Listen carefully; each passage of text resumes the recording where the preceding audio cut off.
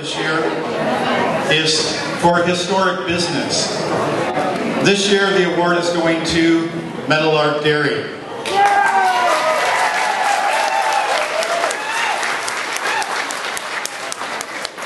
The dairy was started in 1919 by Walter Briggs at the site of today's El Viso Adobe. It was at one time the only certified dairy in the state of California. In 1950, Janis and Jana Tekens immigrated from Holland. They found work at the dairy and eventually were able to buy the dairy in 1965. They kept it going there for 3 years, and then in 1968 moved the operation out to Tracy. 450 cows, 200,000 gallons of milk a day from those animals. They added a pasteurizing barn at the corner of Railroad and Neal with a small drive-through that would sell milk and other staples. Bruce and his co-workers, Bruce is Jana and Jana's son, devised a soft-serve ice cream, and it quickly became a hit with the customers. Now, 50 years later, great-grandparents are bringing their great-grandchildren back to enjoy this piece of Pleasanton nostalgia. So we wanted to recognize the Meadowlark Dairy and the Tekens family for bringing this piece of history and keeping this piece of history alive in our community. So Bruce, Patty.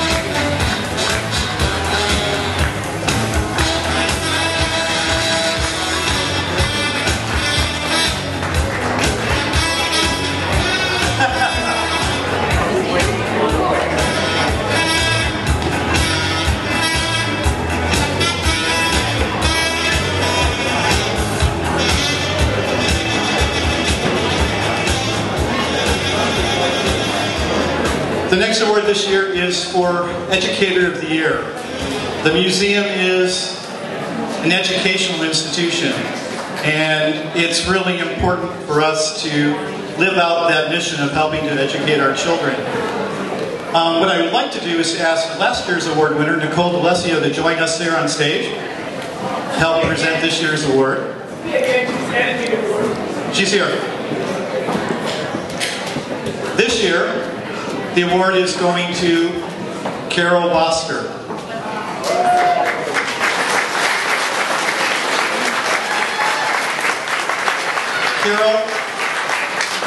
Carol has had many years of service as an educator, supporting exceptional support for and dedication to formal and informal education in the areas of history and social sciences. After graduating from Ohio State, she taught in Ohio schools for a while, and then their family moved to Pleasanton. In 1886, she was hired by the school district as one of the very first elementary music school teachers.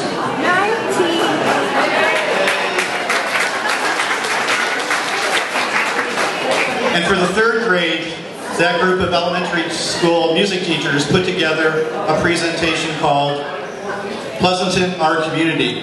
It's a musical where they put in songs along with the characters that lived here in Pleasanton. It's still being used 25 years later, so that should speak to that. In 1997, she was hired to teach third grade, and her passion for history in our community was clearly evident in how she worked with our school students and giving them the love and appreciation of what we have here in Pleasanton. So Carol, it's with great honor that we give you our Educator of the Year award. Thank you.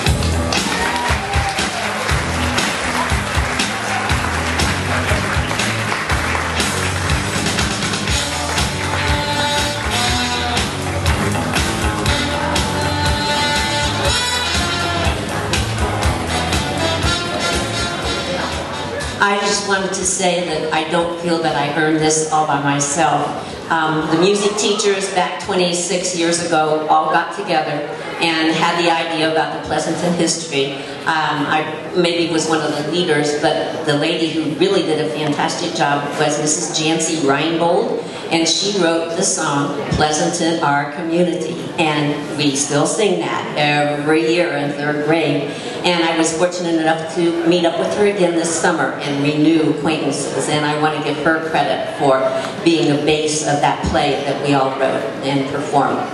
I also would like to give my husband credit because he helped me make videos about Pleasanton to show my class, and so it's with his help also and influence that's all tied up in this award. So credit where credit's due. Thank you very much. I appreciate it so much.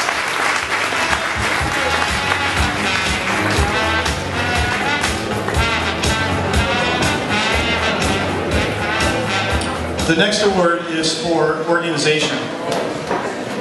And we all know that in the communities that we live in, it's often very hard to balance the preserving our community's history with progress and bringing our community along into a modern city that we would want to live in.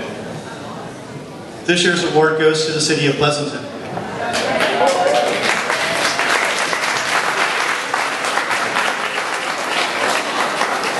We felt really strongly that the City Council and the City staff have done an excellent job of trying to preserve the character of our historic downtown and our community, particularly with efforts such as Century House, with the Oviso Adobe. And if you've not been to the Oviso Adobe, you need to go and visit. It's an amazing site that is just spectacular. And more recently with saving the old firehouse and making it into the brand new Firehouse Art Center. It would have been very easy to just sort of bulldoze that building and put a new contemporary building in that spot. And the city chose not to do that, but to use the old structure and make it into, and add the new part to it. And I think the thing that for you, it's important for you to know, and I'm sure many of you do if you travel around the other areas and the other communities here in the Bay, is that there are a lot of communities that are not as fortunate as we do, as we are. We have a downtown. We have a downtown that people want to come and visit. And that is one of the greatest things that this community has to offer. So, we want to say thank you to the City of Pleasanton for helping us do that, and for supporting the museum and all that we do over the years. So here accepting for the city is City Manager Nelson Fiallo.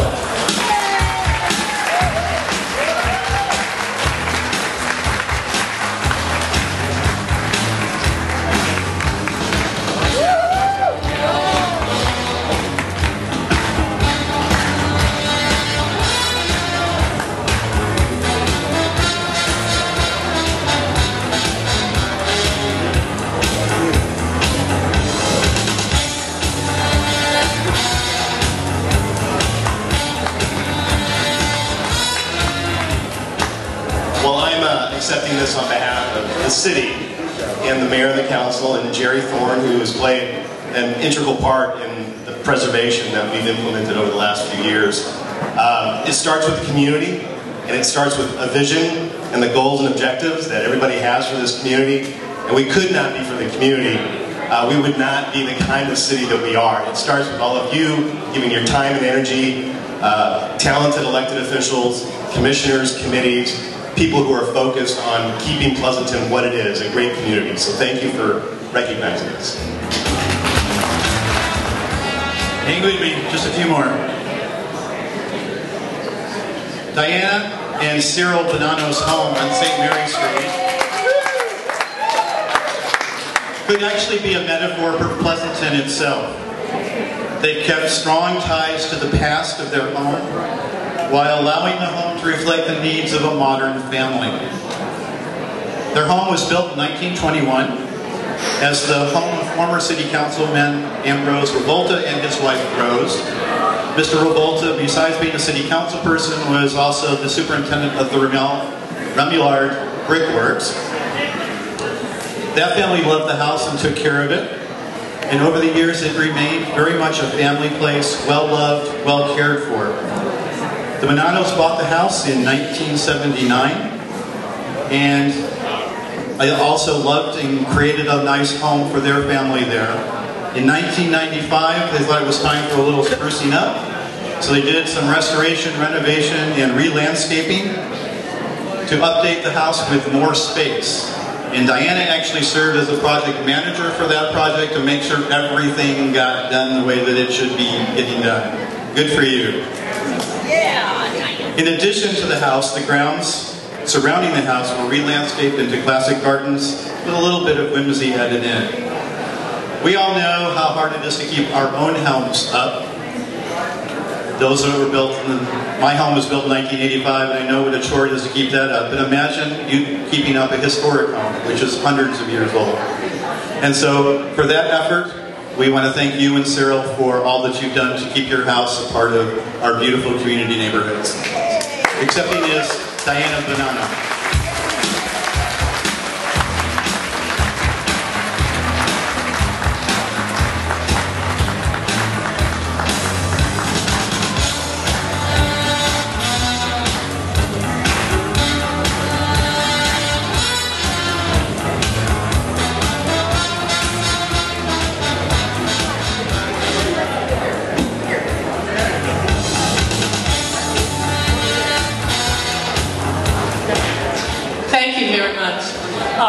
Unfortunately, my darling little husband is not here tonight because he's fishing in Minnesota for what they call walleye and muskie sport fishing. He will be home tonight. A lot of you don't know, but I was born and raised in Pleasanton, and I used to play in that house when it was Mr. and Mrs. Revoltas. It's Carolyn Antonini Cardinale's great aunt's house, and I loved it then, and when I saw it was going out for sale, I came home and I said to Cyril, "We're moving." And he's like, "Where?" I said, 517 St. Mary Street. So I'm delighted to live in that house, and thank you so much. I appreciate it.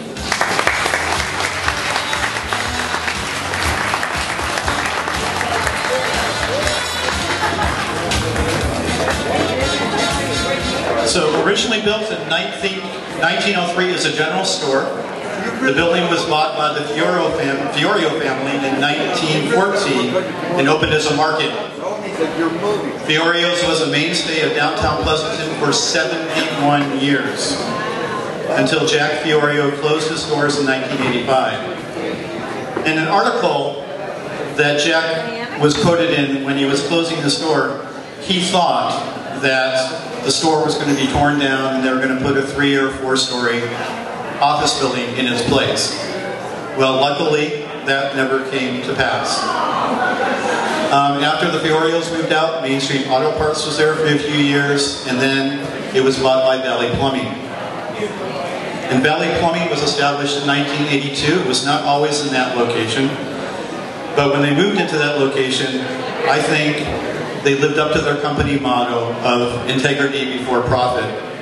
Again, keeping a historic building isn't cheap. And so when you make a commitment to actually keep a building in that shape, it's a real commitment.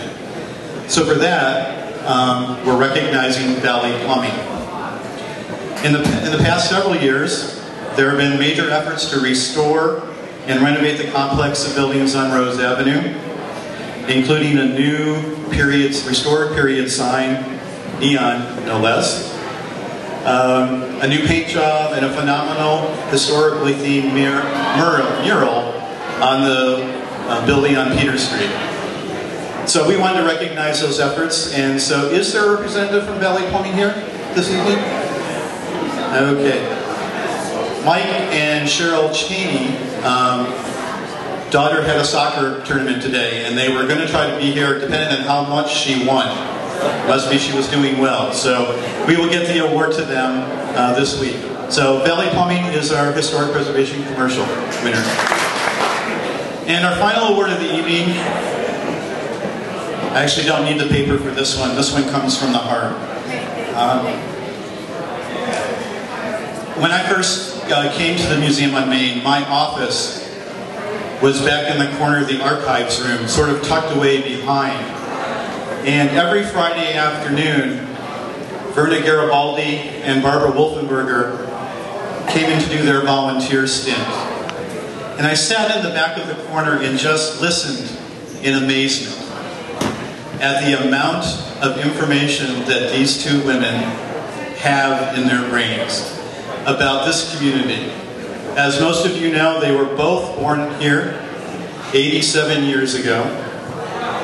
They were friends almost from birth, went to school together, married friends, had their lives together.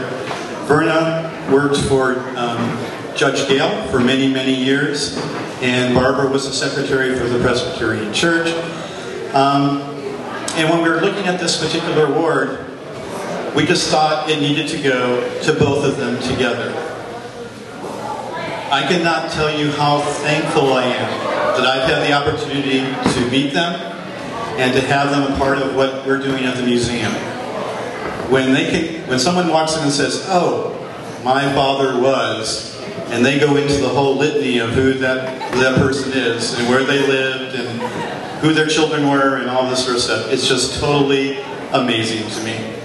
And so, Verna and Barbara, we want to say thank you to you, and we certainly appreciate everything that you do for us. So, Verna Garibaldi and Barbara Wolfenberger.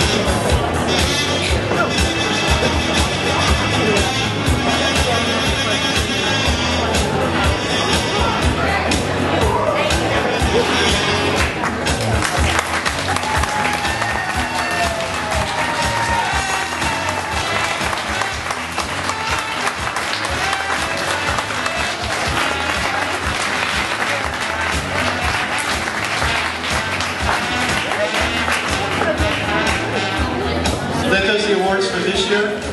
We accept awards from the community, so if you have a person, a place that you think should be nominated, we would be glad to have that nomination for these awards. We look to the entire community to help support these events. So, on behalf of the Museum on Main and the Board of Directors, I'd like to thank you so much for being here tonight. It's really a festive evening, and I know we're having such a great time. I'd like to thank particularly our wonderful staff, Jim DeMersman, Ken McLennan, Jen. Jen's back in the pouring the wine and beer. She's having a great time. And our new staff woman, Bonnie Fitzpatrick. Thank you so much for coming, and enjoy yourself.